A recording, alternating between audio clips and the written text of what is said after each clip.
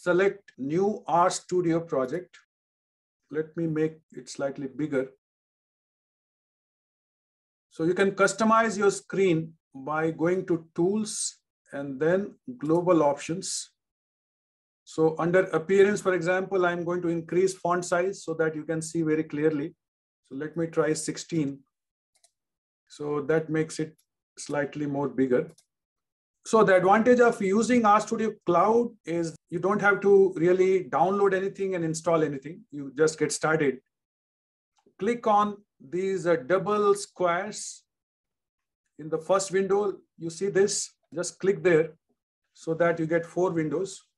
So it was like this, you just click here. When we write a code that we want to run, that we do in this area, first window, where it says Untitled. We are going to name it later on, but all the codes are written here.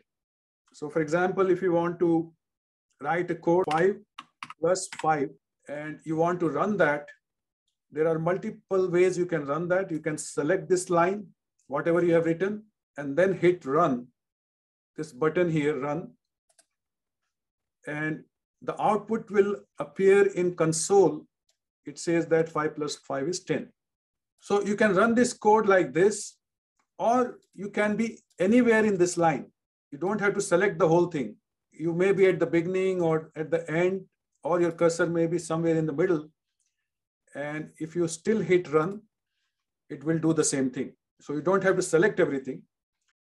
If our next code is 6 times 3, so if I am in the first line, I run that, automatically cursor goes to the next line. I don't have to move my cursor manually, and I can click run. It will run the second line and tell me that the answer is 18. Now, another way you can run, you can be in the first line and then select Control plus Enter.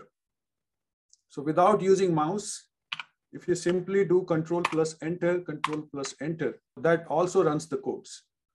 If you are working on something, you are running codes, then looking at some plots and doing some analysis, very soon your console may have a lot of output, and sometimes you just want to clean up everything.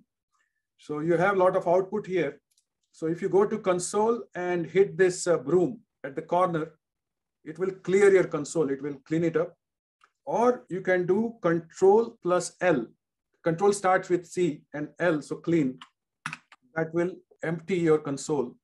So I'm going to clean this up. And in R, we can use a hash symbol, this symbol here, to write comments. And R understands that it's not a code, it's just a comment. So you can put some notes or titles using hash symbol. Let's say we talk about data. In R, I can store data by creating, let's say, something like X, where I want to store a number. So the way I will write that code is, I will type X and then a point arrow towards X using this symbol less than and minus sign. So put together, it looks like an arrow pointing towards X. And suppose I want to store a number 8 in X. So this is how I'm going to write that code. And when I run this, you will see in the third window, it says that this variable X takes a value of 8. I can create another one, let's say Y, and store some other number like, let's say 23. Run this. Now it stores this information that Y has a value of 23. And then if I type X plus Y and try to run this, it will say the total is 31. So it will just add the 2 numbers which is stored in X and Y. We can also store more numbers in X and Y. So for example, suppose I create X again, but this time I want to store more numbers. So this is how actually I'm going to do that. C, within parentheses, some numbers like 4, 6, 9. So when you are storing more numbers, you have to use this small case C, and within parentheses, all the numbers that you want. So as soon as you do that, you see in the third window, now it recognizes X is a numeric variable. It has 3 values, 4, 6, and 9. Similarly, Y could be maybe 1, 2, 3. And then if I do x plus y, it will tell me that this is 5. So 4 plus 1 is 5. 6 plus 2 is 8. 9 plus 3 is 12. For example, if you want numbers like from 10 to 20, you can simply write 10:20 and run. And it means 10 to 20. If you do in reverse order, like 20 to 10 and hit run, those numbers are in reverse order. One important thing about R is it is case sensitive. So I use lowercase. If I don't use lowercase here, if I by mistake put uppercase, try to run, it will not recognize that object X because it doesn't know what uppercase X is. So always make sure that you are using the correct case. And for those of you who are doing R for the first time, most difficult things in the beginning is forgetting about R being case sensitive. If a variable, for example, has uppercase and you are using lowercase, it will keep on giving you error. Another way you can get pattern data is sequences. And there's a function called seq. One good thing about this interface is that when you type a function, it recognizes that, okay, there's a function like this and what exactly it does. So some description is available as soon as you start typing. Either you complete typing or simply select, because sometimes if the function name is very long and you type first few and suddenly it pops up, it's better to just select because you avoid getting any spelling errors. So if you do sequence, the way we use this is we can say we want a sequence from, and then we have say from where. So let's say we want a sequence from maybe 12 with a comma 2, and then again equal sign. Suppose we want up to 21. And then we can also specify if you want a specific increment. So you can say increase every time by maybe 3. And when you run this, it starts with 12 and then 12 plus 3, 15 is the second number. 15 plus 3, 18. 18 plus 3, 21. And it will end with that number. There are some times you want to repeat some numbers.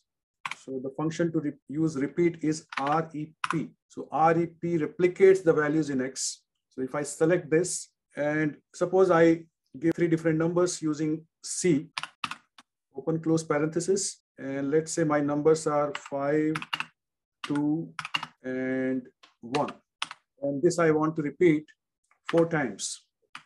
So if you run this, you'll notice that 5, 2, 1, 5, 2, 1, 5, 2, 1, and 5, 2, 1 gets repeated 4 times. So it's not necessary I have to use all the time numbers. I can also use text. So for example, I may say, let's start with C this time, which means we want to put more than one value. So within C, we can say repeat. So let's say we have some data on male, females, and we want like to use F, some number like 3, and repeat M. Maybe our data has only a sample of size 2 for male. So F is repeated 3 times and M is repeated 2 times. So there are different ways you can generate pattern data. What we generated here earlier also, like X and Y, they are basically called data vectors. So for example, we can say X contains values from 1 to 10 and Y we assign values from maybe 21 to 30. So we run this, and if we are interested in X plus Y, which can also be like stored in some other variable like Z very easily. So let me generate a vector with name, grade. So these are student grades. Somebody got 100, somebody got 95, somebody only 80, and someone maybe 95 and maybe 90. And then in name, we can store their names. So probably Don, maybe Brian. Okay. 1, 2, 3, maybe one more. So we can store names like this. So every time you are using some text, we put them in quotation. It could be single quote, it could be double quote. It doesn't matter. When you are working on something, very soon you generate some quotes. You can go to file, just like you save a Word file, Excel file, or any file. You can go to file and click Save As and name your file. Like I'm going to call this week 1 and hit save. So what it does is, you see earlier it was untitled. Now it is week 1, and for R related files, default extension is R. So you can see it's .r. And you will also notice that now it is appearing in the 4th window under files. You see week 1.r. So this is the file we just now saved, is going to be available here. I generated these 2 vectors, grade and name. And what I can do is I can save them in a data frame. Let's call that data frame my data and point an arrow towards it. And the way we convert those 2 vectors into data frame is by using a function called data.frame. So as soon as you say data dot, one of the options that you'll see is data.frame. So that function, if you click there and then say I want to have the vector grade and name in it, you run that. So now you have basically a data frame called my data with 5 observations and 2 variables. If you click on my data, so I'm in the 3rd window, and if I click on my data, it will automatically run a code called view my data, and this data set will be available here. So data frame is basically rows and columns. The way you have data in Excel file or a CSV file in nice rows and columns, basically in a very structured format, data frame is exactly that. So I'm going to cross this out. This window that appeared just now, I'm going to cross it. It will not delete anything. It will only remove that view, but my data is available. So it's not that we are going to lose that. Especially when we are dealing with like lots of data, you can run str function for structure. So if you select that and type my data and run, so in a way it gives you a metadata, like data about data. So it says that my data is basically a data frame with the 5 rows and 2 columns. So that's like typical. Our variables are usually in columns and observations are in rows. And another thing it automatically does is, which may be accurate many times, it may not be accurate sometimes. So grade, it says it's a numeric variable. And that's understandable because these are numbers. So it's a numeric variable. And name, it says, is a character variable because it says text. That's what a structure function will do. It will give you a quick overview of your data. This data is too small and we can see everything at once. But when you have 1,500 variables, when you have like lots of data, so sometimes you have to get an idea about the data using these functions. If you type data and open and close parenthesis and run, you'll get a big list of various data sets that are available within R. You have air passenger data between 49 and 60, BJ sales, carbon dioxide, chicken weight, Titanic. So a lot of data sets are already inbuilt into R. There's a cars data set, a speed and stopping distance of cars. Like once you apply brake at certain speed, after how many meters it stops. One of the data sets is iris. So if you want to access any data set, I'm going to close this and type data. Sorry, let me switch back to our 4 windows. So data and within quotes, iris. When we ran data, I could see that iris was all lowercase. So I'm going to use lowercase and run. So when you run that, that means your iris data set is not now available. It is available to be used. We can use many functions to explore this data. One function we already know is str for structure, and then we can say iris. When we run this, it will give this output that says it is a data frame like rows and columns, and there are 150 observations and 5 variables or 5 columns. First 4 variables are actually numeric. Obviously, it cannot list all 150 observations. It has listed just first few. And the last variable is species. And it is indicating that it's a factor variable with 3 levels, which means there are 3 types of flowers in this data set. First 2 are indicated and there's one more.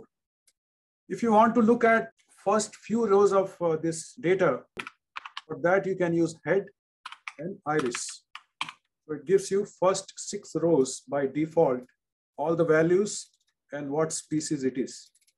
Tail and iris will give you last 6. Sometimes if you, for whatever reason, you want to look at some specific rows and columns, so you can combine that actually with, let's say, head, iris, and instead of first 6 rows, I want only first 3. So it can give me first 3. Or you can go like this also. You can straight away say, I want iris, and then use square brackets to specify rows and columns. If I say I want first 4 rows, I can say 1:4 and then specify columns. If you don't say anything, it will print all the columns. But let's say you want only columns 4 and 5.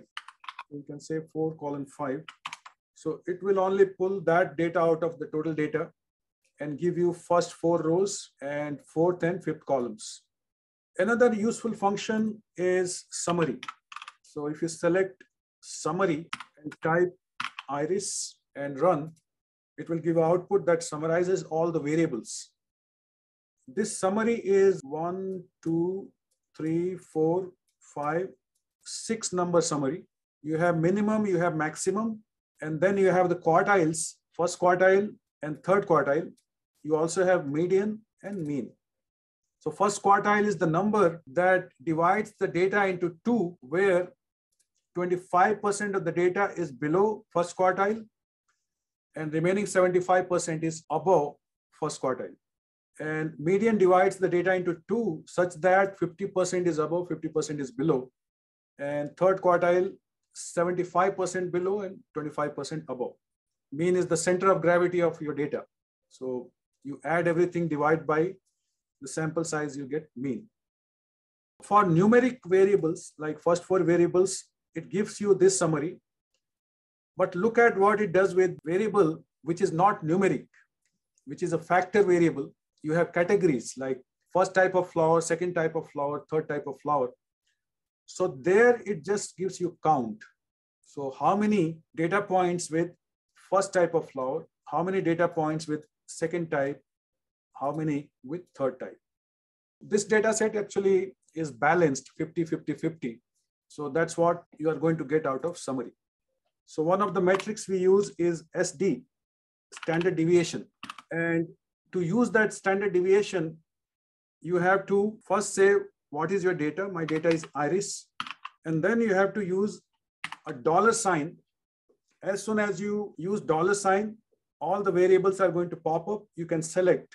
So if you want standard deviation for the first variable, you just click on sepal.length, run, you get standard deviation.